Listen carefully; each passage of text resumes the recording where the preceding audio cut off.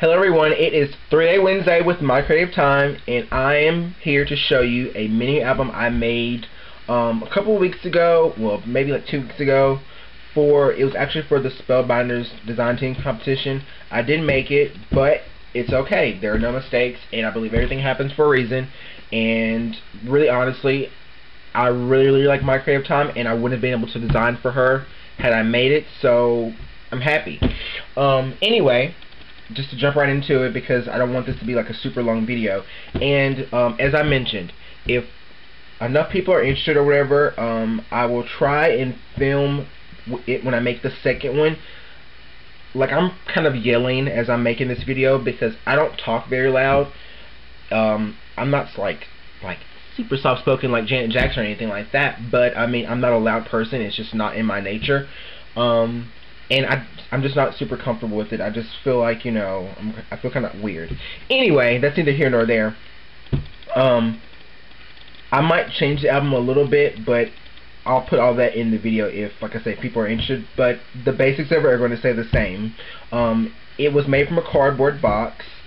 I want to say it was a Stampin' Up box that I had. I made it Stampin' Up order, like, oh my gosh, around September-ish of last year, and I just kept the box because I thought, well, maybe I'll use it for packing something or something like that. And it was just sitting in my closet. I cut the flaps off, and I cut all 4 flaps off. And I want to say that this mini album is only 4 pages or whatever, because I didn't get like super huge binding rings. These are the cinch binding rings, by the way, and they're gold. I got mine from Hobby Lobby.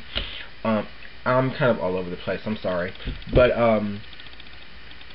I want to say I got about 10 pages after I cut them from those flaps. So if you do something like it's a really economical way to make a mini album, really. But like I say, it's a cardboard from a box, and what I did was I just tore off, like, you know, the front layer to expose the corrugation on the back of the cover and the back piece, if you will, and I tore off on both sides of the 2 inside pages because I wanted the corrugation to be showing. And then what I did next was I took my T-Dye Distress ink and this stamp set from Paper Tray Ink. It's called I'm sure you can't see that, I'm sorry, but it's called Background Basics Houndstooth, and I think it was designed by Molly Bell. I'm not positive on it. It was either her or Dawn McVeigh, but I love it because I live in Alabama and I'm kind of sort of an Alabama fan, so I love Houndstooth.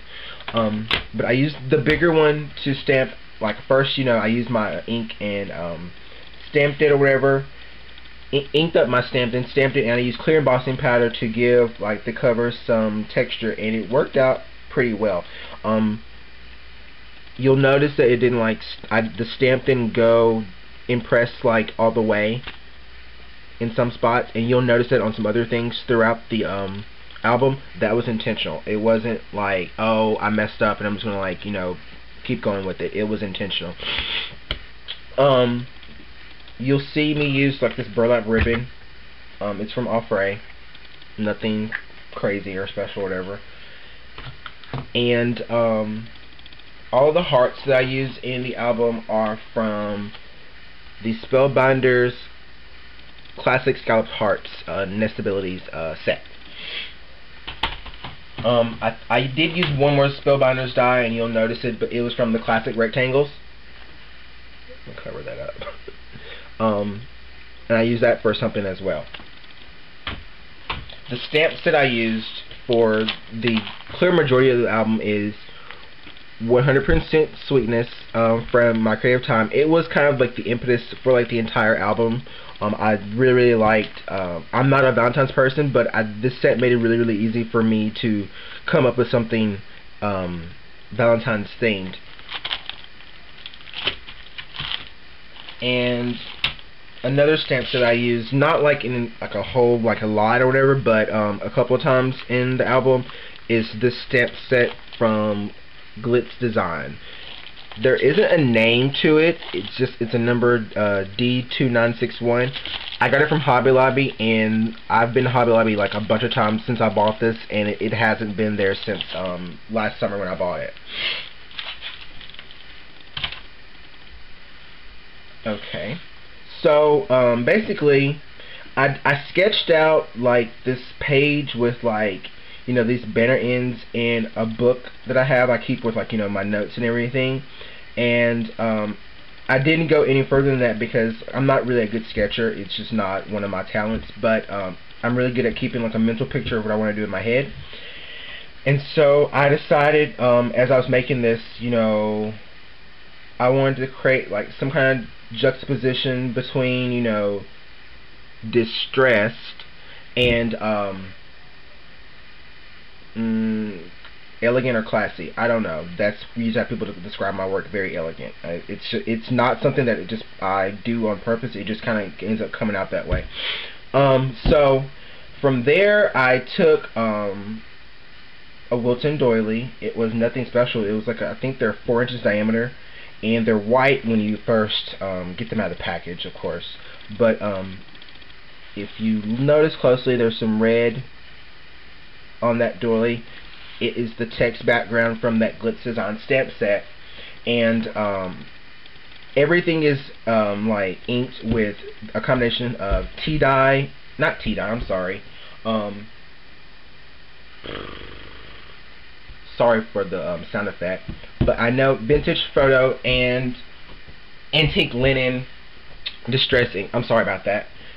Everything is inked with that in some kind of manner or form, and I knew I wanted to use the word love as, like, you know, the title. It's just, you know, simple, you know, not anything like, you know, crazy for the mini album. And I had these stickers from American Crafts.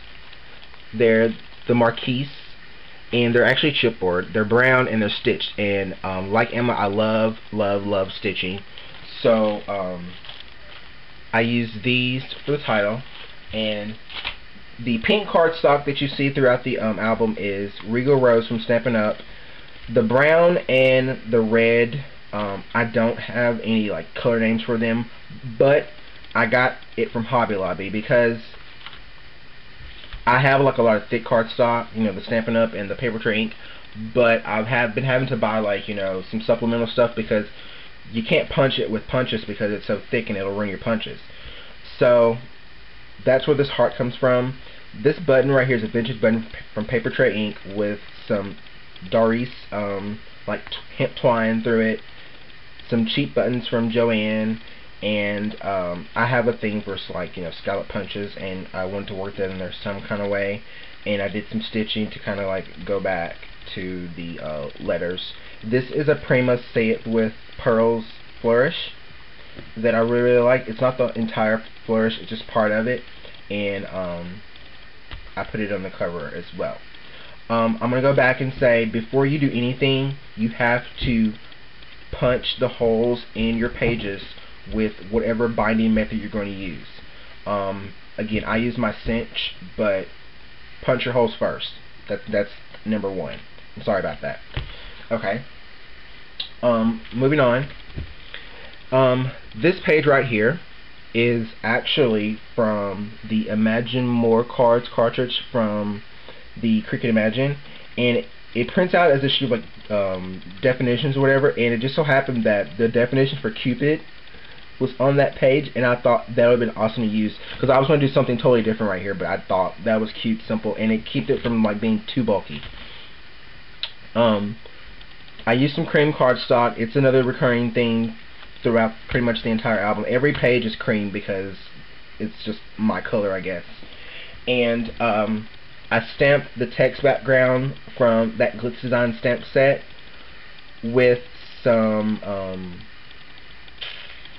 I want to say it was either crumb cake or maybe Jenny Bolin malted milk ink, just, you know, a subtle thing, not anything like I didn't want to like jump out because I mean it's gonna be covered with a picture, but the words are stamped with one of those two colors. I don't remember. And then I took my Real Red ink from Stampin' Up! And the lips that are in the 100% Sweetness stamp set, and I stamped some lips. I went back with my antique linen and my vintage photo ink to you know, distress the pages, and everything for the most part is, I think there's one page that has the exception, is distressed with my Tim Holtz distresser. Here's a tag. I'm not sure if you can see it. I really hope you can. I'm sorry if you can't. I didn't use like bright colors, but this is definitely the Malted Milk ink from Jenny Boland. But it's that smaller houndstooth stamp set from Paper Tray Ink. It's a background for some journaling because you can write over it. Stamp Be Mine from the 100% Sweetness, and this could be for a photo or some more journaling, and a little flower from I Am Roses. That's also a button from Paper Tray Ink as well. And this is Martha Stewart twine. And then this stamp right here where it says Happy Valentine's Day, it was from a cheap like COG stamp set I got from Joann last year, and some bling because, you know, bling is always good. There's a little bit of sewing involved with this. I punched out with my apron lace punch and my scallop sentiment punch, like, you know, some borders or whatever to go back to the front. You know, it all kind of like, you know, comes together. And I used some brown thread and 3/8 inch ribbon to create like this, you know, trim on the end of that. This is my favorite page. It has the kisses, which I stamped with chocolate chip ink from Stampin' Up. The Kiss Me is stamped in Real Red, and I did some more inking, of course. Another tag with My Heart Is With You. I love that one. There's my punching again. I love that. You know, either another picture or some more journaling. You know, it's whatever. I'm not sure how Sarah and Jessica are gonna finish this out for themselves, but it's there for them. This is only adhered in the corner, so you can slip a photo in it. But if you notice, I'm hoping it picks up in the camera, the paisleys are embossed with embossing powder. And if you always hear me saying I use zinc embossing powders. This one's rouge. Well, let's cut the crap. I'm sorry about that, but really, red. I'm in Alabama. Rouge, no ma'am. But yeah, red embossing powder. And I used, I think I'm going to say I used regular Versamark for that because my Versamark Dazzle doesn't show up when you use the more opaque colors, if you will. This stamp right here, the Love, is also from a COG stamp set, one of those little 99-cent ones.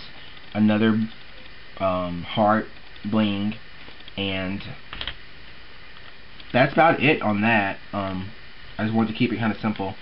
There's a houndstooth background right there as well. Here is a pullout for either, you know, journaling / photo. This one's definitely for a photo. I don't think anybody can write on that and read it, but it's the same stamp set. I did the stamping like that on purpose because it's, you know, kind of, you know, again, rustic. Some more sewing with my ribbon and everything, and my apron lace punch, and either a photo or journaling here. This one involves creating like a pocket with a envelope. So once again, if you need to know that, shoot me an email, or like I say, if more people want to know about it, I'll make it on video. This last page is, again, I did a little bit of embossing, and I don't have brown embossing powder. I'm not sure if brown embossing powder actually exists, but what you do for that would be, like, say if I wanted to emboss this in brown, I would take my Versamark ink, ink it up in Versamark first, and then ink it up with my chocolate chip, which is what this is, stamp it, and it'll stay wet long enough for you to put some clear embossing powder on it and emboss it. My last tag, another photo or journaling, same thing here. I figured, you know, they could cut photos out because, you know, kind of keep it kind of small, and I stamped Hugs and Kisses from the stamp set. And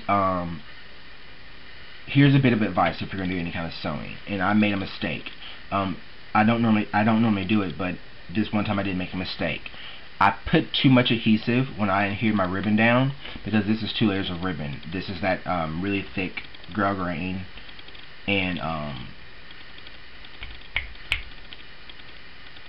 burlap, and when I was sewing through it, the adhesive was getting like on my feed dogs on my sewing machine. So a little bit of adhesive, and just, you know, kind of like try to sew where your adhesive is not, if that makes any kind of sense. Another one of those die cuts from the classic scallop heart set, and the felt I use is Rainbow Classic felt from Joann, nothing special, and this is shocking pink. And on this last page, what I did was, this doily is, you know, like I said, they're white when you first get them. I took my craft sheet and my vintage photo, and I basically colored it using my vintage photo. I toyed with the idea of maybe sprinkling embossing powder on it to give it some more texture, but I like that it's kind of muted. And in the background there you see another sheet of felt, and it's actually this pattern felt. It's also from Joann. It's a little bit more expensive than like your normal stuff because it's embossed, and I'm hoping you can see the texture on it. I just cut it with my pinking shears and adhered down this doily, and then another classic scallop heart, and I took the little cherub from the stamp set, inked him up in some Versamark Dazzle, and embossed him with gold embossing powder. Nothing like super crazy. This is my first mini album. I don't know how this would work, you know, with other kind of things, but I think this like look works good for Valentine's Day. So this is my party for the day. I'll be back tomorrow with some Valentines for kids like classes. I have like cousins who are like grade school age, and no one in my family is crafty, and so I'm going to attempt to make Valentines for them this year. We'll see how that goes. Thank you for joining me. Have a great day.